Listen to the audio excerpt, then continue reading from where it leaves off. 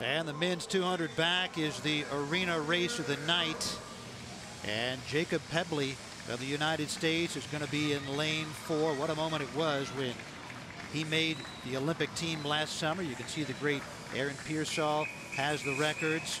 When Pebley made the Olympic team last summer, edging out defending gold medalist Tyler Clary, he told our Michelle Tafoya that he had thought all day about his mom, Kathy, who had died 11 years previously of cancer as Jacob was entering the 7th grade. Well, he's going to be in lane 4 in this one for the United States. Pebley was 5th in this event in Rio. His good buddy and training partner Ryan Murphy won the gold. Pebley finished a 2.5 behind Russia's Evgeny Rylov for the bronze. Great young man, 23 years old, swims for Dave Durden. Cal Bear won the NCAA championship, team title a couple times, swam with Ryan Murphy, as we mentioned earlier, his teammate, who won 3 gold medals at those Olympic Games. Coleman Stewart of the USA, Marcus Thormeyer of Canada, Sean Lehane of the United States, likewise Hennessy Stewart from the US, Omar Pinzon of Colombia, Rob Hill of Canada, and Harrison Lear is just 14 years old in lane 8 for the United States. Jacob Pebley last year elected not to swim the Pac-12s, instead swimming this Arena Pro Swim Series event in Orlando, and he finished just 55 100ths behind eventual gold medal winner in Rio and his good buddy Ryan Murphy. Yeah, and it certainly paid off for both of them as they went on to make the team. Had a good World Championships last month in Windsor, Ontario. Won the silver medal at the World. Out of the silver medal winning relay. It's a pretty good field, Rich. You've got Lehane up there in 3, a Pan Am gold medalist. 2015 in Toronto, he had a time of 1:15.47. Hennessy Stewart. See there, Harrison Lears is 14 years old. Swims club, Front Range Barracudas in Colorado. What a moment for this young kid. He is a young kid, but again, a great field. Hennessy Stewart was an Olympic trials finalist. Pinzon, you mentioned him earlier, 4-time Olympian for Columbia, swim at Florida. So this is a pretty good field for this early in the season. Pinzon in lane 6 for Columbia, South American record holder in this event. But in lane 4, it's Jacob Pebley, the 23-year-old out of Corvallis, Oregon, a senior last year at Cal, who has the lead in the first turn, splitting at 27.56. Just looks so smooth out there, the head nice and still, just great tempo.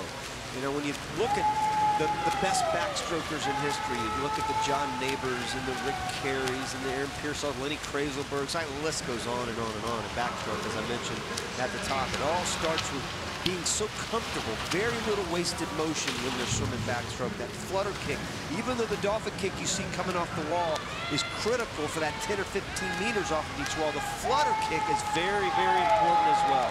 And the 56.6, by the way, excuse me, Rich, at the 100. The old line is to be the best, you got to beat the best, and it has to help Pebley training every day for years against Ryan Murphy. I don't think there's any question that it helped him make the Olympic team alone, and I think it's going to help him go to that next level to swim against the very best backstroker in the world right now in Ryan Murphy. And in those trials, he was in the lane next to Murphy, and he got close to that lane line and drafted off it. Right next to him. Believe me, I think they probably had a little bit of a strategy here. Nothing wrong with that at all. Jacob Pebley of the U.S. with the lead in lane 4, heading toward the finish here. And it's a battle for second. Sean Lehane of the U.S. in lane 3, Hennessy Stewart in lane 5. Lehane, a senior last year at Tennessee. Pebley going to win this one, 1:55.95.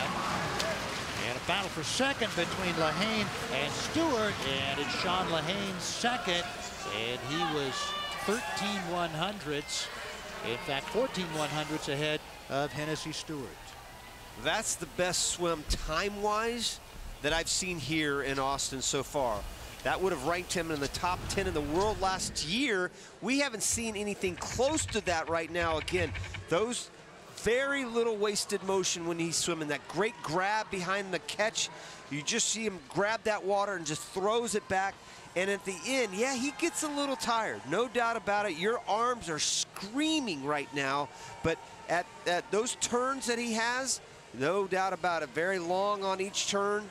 And here's the turn. I mean, here's the end. There's no doubt his arms are screaming, but he never over-rotates, never pauses. He uses his core. He increases his tempo going in at the end. And 155.9 in January, 6 months after the Olympics Games, that's a great swim by Jacob Pebley. Yeah, are you kidding me? And we're joined by Jacob Pebley. We hear you breathing, Jacob. Congratulations on the win here. You know, you finished 5th in this event in the Rio Olympics, 155.52. How about this, a 155.95 tonight? Did you expect it would be this good? I thought it was going to be, at best, 156.9. I was pretty bitter, man, after the Olympics. Everyone was getting medals, and I fell short. So I've been working my butt off to get back. But Jacob, what did that experience mean to you, and how will that help you going forward? It told me that I belonged. I hadn't made a big international meet like that, so I have a lot of confidence every day in training to know that I do belong and that I can maybe get on that podium and hopefully get a gold someday. And training every day with 2-time gold medalist Ryan Murphy, how much has that helped you?